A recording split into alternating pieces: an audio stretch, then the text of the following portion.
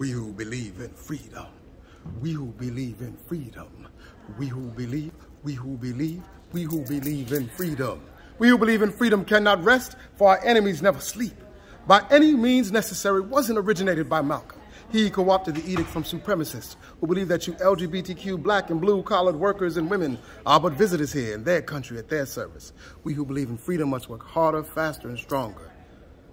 So come join me in Arts Garage, Saturday, October 8th, to hear more about how we who believe in freedom bring ferocious love to the world to move it forward. Because it's ferocious love that raised me, that made me the black man you see right here.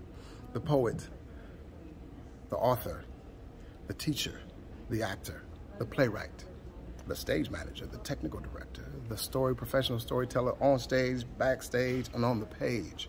I'm coming to tell my story in South Florida. My South Florida debut is happening in Delray Beach at Arts Garage, Saturday, October 8th, Columbus Day weekend. And we're gonna really unpack Columbus Day weekend in my show in the state that don't want you to stay woke. So come check out Mo Beasley at Arts Garage and let's kick up a fuss, because we who believe in freedom cannot, will not, ever rest.